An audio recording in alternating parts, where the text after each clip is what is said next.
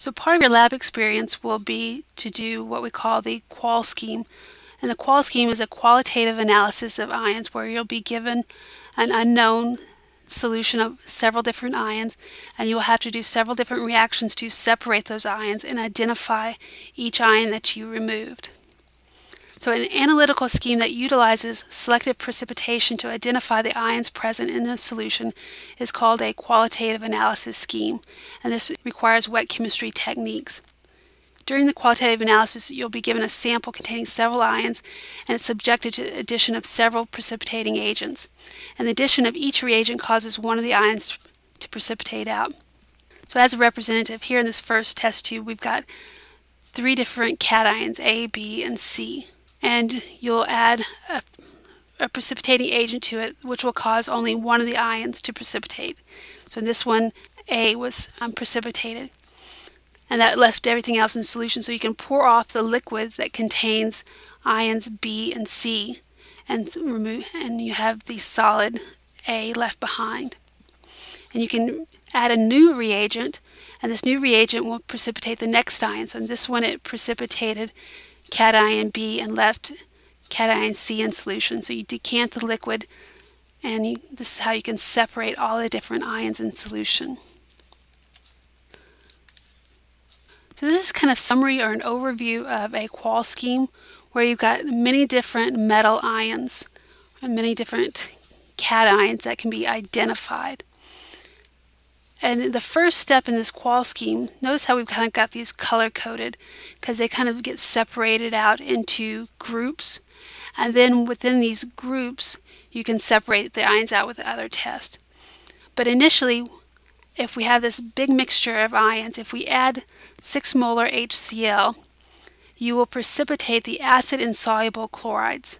This means that these metal ions have very poor solubility as a chloride salt.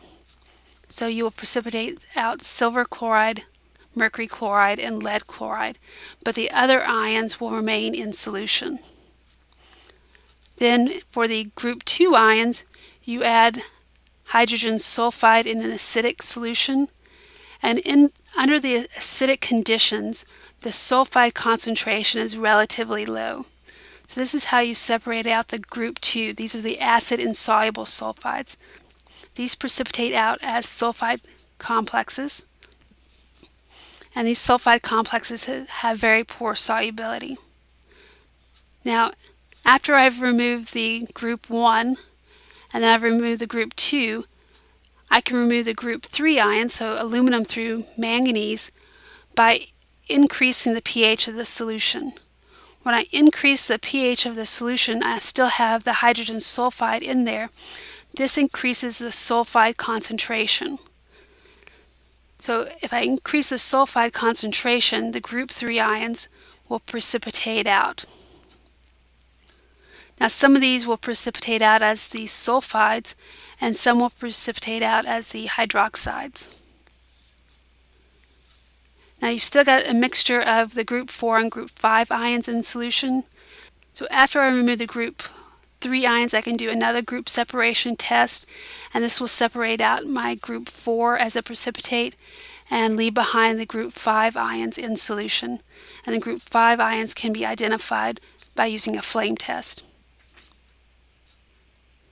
So the group 1 cations are silver, lead, and mercury, and all of these cations form compounds with chloride that are insoluble in water, as long as the concentration of the chloride salt is large enough. Now you have to be careful about the lead chloride, because notice the molar solubility of lead chloride is 1.43 times 10 to the minus second molar. It is more soluble than the silver or mercury chlorides. So the lead chloride will actually be more soluble than the silver and the mercury chlorides. This is why sometimes the precipitation of the lead chloride isn't completely efficient, and you'll sometimes have some lead bleeding over into the group 2 and group 3 analysis. But these are all precipitated by the addition of hydrochloric acid. The group 2 cations contain cadmium, copper, bismuth, tin, arsenic, lead, antimony, and mercury. And all these cations form compounds with HS minus and S2 minus sulfides that are insoluble in water at low pH, and they're precipitated by the addition of hydrogen sulfide in HCl. So notice if we've got hydrogen sulfide and it establishes its equilibrium, so 2H plus S2 minus. At low pH, so at low pH, you have a high H plus concentration. So a high H plus concentration, if you increase the hydronium ion concentration by lowering the pH, it's going to shift the equilibrium to the left, and so that lowers that concentration of the sulfide minus. So you have a low concentration in the group 2 situation. So these are just some pictures of those precipitated products. Now the group 3 ions are iron, cobalt, zinc, manganese, nickel, as well as chromium, iron, and aluminum, but those are precipitated as the hydroxides. All these cations form compounds with sulfide that are insoluble in water at high pH. So going back to that hydrogen sulfide equilibrium, at high pH you have a low H plus concentration. So if you drop that concentration of the H plus down by adding a base, that shifts the equilibrium to the right, which causes the sulfide concentration to increase. But also too, since you're adding a base to bring the sulfide concentration up, you're increasing the hydroxide ions, and some of those hydroxides can bind to the metals as well, and this is why the chromium, iron, and aluminum precipitate out as the hydroxides. The group 4 cations are magnesium, calcium, and barium. All these cations form compounds with phosphate that are insoluble in water at high pH. And the group 5 cations are sodium, potassium, ammonium. All these cations form compounds that are soluble in water and they do not precipitate. And they're going to be identified by the color of their flame. So sodium produces a nice yellow flame. Potassium produces this blue-purple flame. So here we're going to be looking at our last type of equilibrium constant. This will be the complex ion formation. Transition metals tend to be good Lewis acids, and a good Lewis acid means that they're a good lone pair acceptor. Transition metals often bond to one or more water molecules to form a hydrated ion. Water is the Lewis base. It donates electron pairs to form the coordinate covalent bond. Here in this example we're looking at silver. Silver, when dissolved in water, is not naked. So silver will actually bind to 2 water molecules. So if I draw out that silver and draw the Lewis dot structure of water,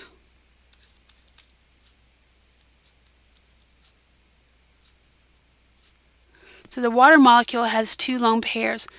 Imagine one of those lone pairs donating its electrons to the silver.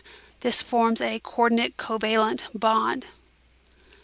And the silver can actually bind another water molecule. So it forms this linear type complex. Ions that form by combining a cation with several anions or neutral molecules are called complex ions. Ion just means that it has a charge, and complex simply means that you have a metal with ligands attached to it.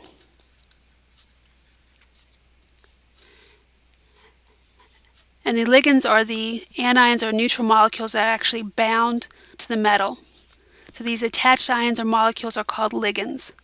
Now I know sometimes you hear this term in biology. People mispronounce it as ligands. It is not called a ligand, it is a ligand. This is an inorganic chemistry term. We get to say how it's pronounced, and I'm an inorganic chemist, and it is pronounced as a ligand. You will offend many coordination chemists if you pronounce this as a ligand. Think about this being very similar to ligament when you're talking about the body. So that is the same pronunciation. These are ligands. Water is a common example of a ligand. If a ligand is added to a solution that forms a stronger bond than the current ligand, it will replace the current ligand. For example, silver, when bound to the water molecules, if exposed to the amine will replace the water molecules.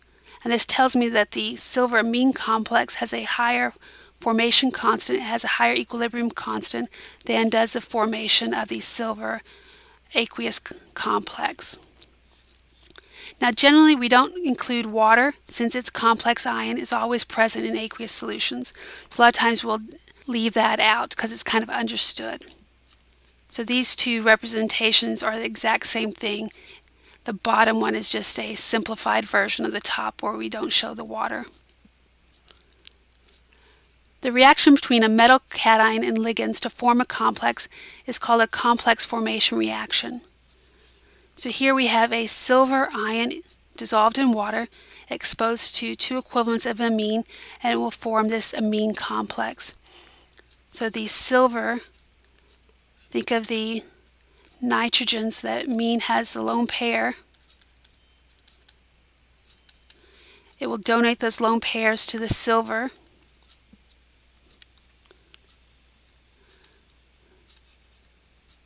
To form those bonds. So this entire species here, this is the complex. It has two ligands attached to it to form the complex. And this would actually be a complex ion because this complex has a charge. It has an overall +1 charge. Each amine is neutral. The silver has a +1 charge, so the overall charge is +1. And the equilibrium constant for the formation reaction is called the formation constant. So again, capital K just means equilibrium constant. The F just means it's the formation.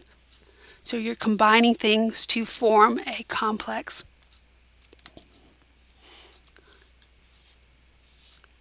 The mass action equation for our formation constant for the silver combining with ammonia, so our product is the silver complex over the reactant, so the silver concentration times the ammonia concentration squared. And again, like many other equilibrium constants, you will find a table in your book of formation constants. And the larger the formation constant, the more favored the formation.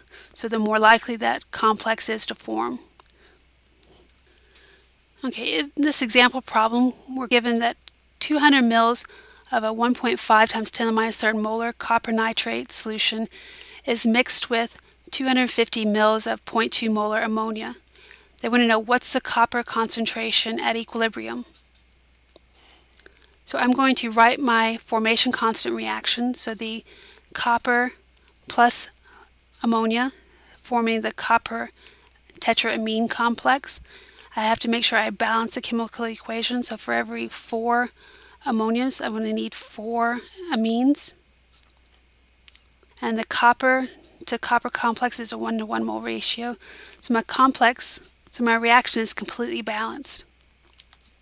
I set up my mass action equation, my products over my reactants, and I don't forget my exponent. So since I have a 4 in front of the ammonia, I have to raise it to the 4th power.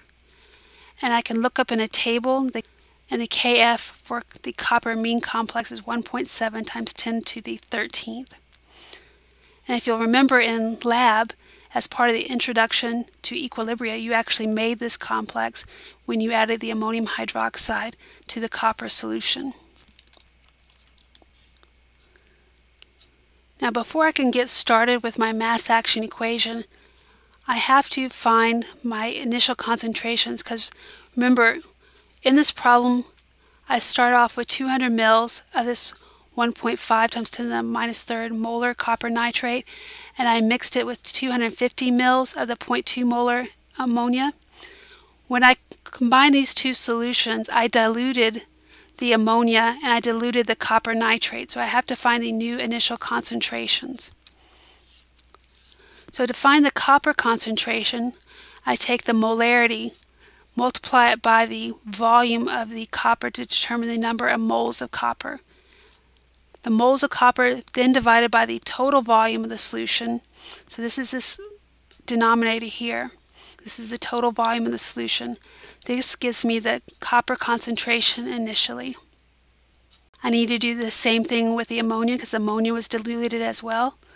I started off with 0.25 liters, so this is the 250 mils of the ammonia, times the molarity to give the number of moles of ammonia. Those number of moles of ammonia divided by the total volume give me the new initial concentration of the NH3. So I now have the NH3 concentration initial, and I have the initial copper 2 plus concentration. Now I can begin setting up my ice table. As I can begin setting up my ice table, I've got to start off with my initial concentration of the copper and ammonia. So this is where these initial values came from. This is where I calculated from the dilution. And the Kf for the copper amine complex, and remember, is 1.7 times 10 to the minus 13th. Because this is such a large number, we're going to assume that pretty much everything has gone to make the copper complex. So we just say this reaction lies very far to the right. So if we start off with some copper, since it lies so far to the right, we're going to assume that basically almost all of the copper complex gets converted into the copper amine. So the change is roughly 6.7 times 10 to the minus 4. So we're going to say just about almost all, but that little bit left over that's different is X. The ammonia change is 4 times that amount, because remember, this is a 1 to 4 mole ratio. And the copper ratio to copper amine complex is a 1 to 1. So here these were minus values. This has to be plus values on this side. Now here, because this is an X value and this is kind of like X value, we're going to say this X value, this 4 times this is very small relative to the 0.11 within the sig figs. So our equilibrium values are X for the copper 2 plus, 0.11 for the ammonia, and 6.7 times 10 to the minus 4th for the copper amine. Okay, now that I've done my ice table, I can start plugging into my mass action equation. So I've just cleaned things up and moved things around so I can still show you what I'm doing here. So this is my same mass action equation as before. I plug in my equilibrium values, so my products over my reactants. I can't forget raising this to the 4th power. And I get an X value of 2.7 times 10 to the minus 13th. Now because 2.7 times 10 to the minus 13th is so much smaller than 6.7 times 10 to the minus 4th, this approximation is valid.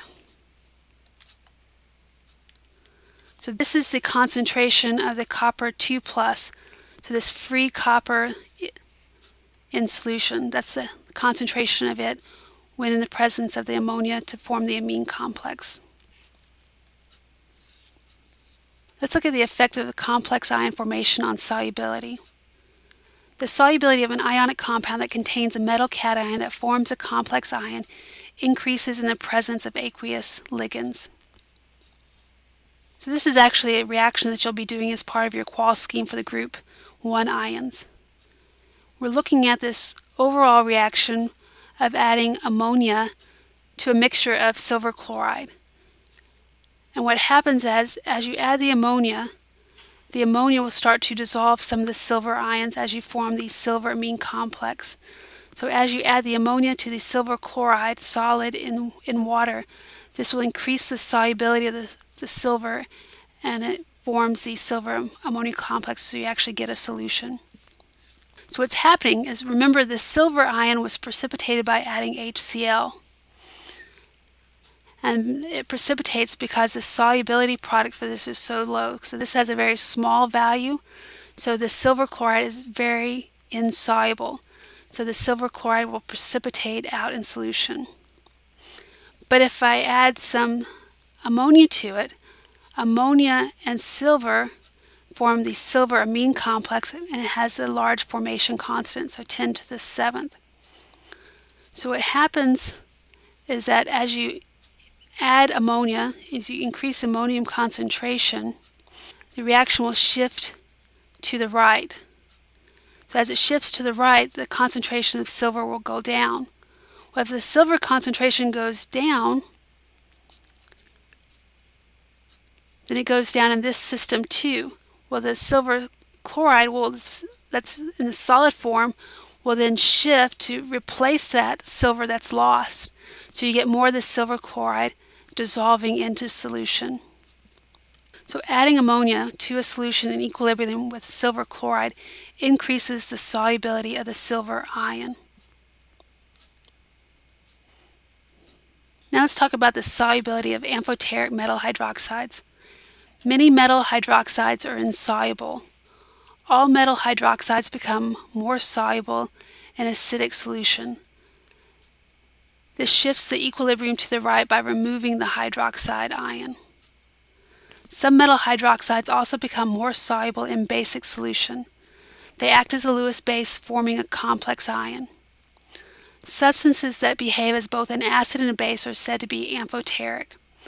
Some cations that form amphoteric hydroxides include aluminum, chromium, zinc, lead, and antimony.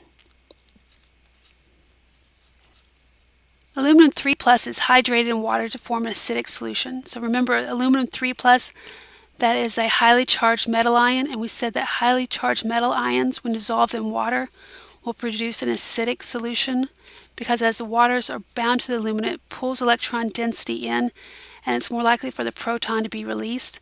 So this is where we're showing the hydroxide being formed on the aluminum because one of the water molecules gave up its proton. So this is how we get an acidic solution. Addition of hydroxides drives the equilibrium to the right and continues to remove hydrogens from the molecules. So if we add hydroxide ions, they will react with the hydronium ions because they're going to neutralize each other. This is going to cause the hydronium ions concentration to go down. The equilibrium will shift to the right to compensate for it. And as you add hydroxides to it, it will continue to deprotonate the other water molecules on the aluminum.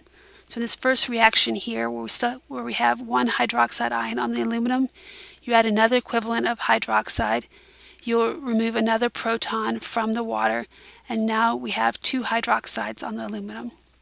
If you add another equivalent of hydroxide, we will remove another proton from the aluminum. So now we go from 2 hydroxides to 3 hydroxides. So the hydroxides are removing the protons from the water bound to the aluminum. So if we're looking at the aluminum 3 plus ion in water at acidic pH conditions, all the hydroxides are going to be completely deprotonated, so we form the water. So going back to this original reaction, at acidic pH, we have a high H plus concentration. Well, that pushes the equilibrium to the left, so we have the aluminum in the form of the aluminum with 6 waters bound to it, and it's a 3 plus charge. But as we start increasing the pH, those hydroxide ions are going to start to remove protons from the water onto the aluminum. And so at neutral pH, you have aluminum trihydroxide. So the aluminum has 3 water molecules bound to it and 3 hydroxides. So this is the species that we looked at here. But if we keep increasing the pH and we keep adding more and more hydroxides, we can remove more and more protons from the waters bound to the aluminum. And at basic pHs, you get the aluminum in the form of aluminum with 2 waters and 4 hydroxide ions. So this right here would be 2 of the water molecules, and these at these positions would be the hydroxide ions. So notice at higher pHs where you've got more hydroxides in solution, you're more likely to have hydroxides bound to the aluminum. But at lower pHs where you have lots of protons, those protons are going to protonate those hydroxides on the aluminum, and you're going to have waters bound to the aluminum. So depending upon the pH is what kind of aluminum complex that you have in solution.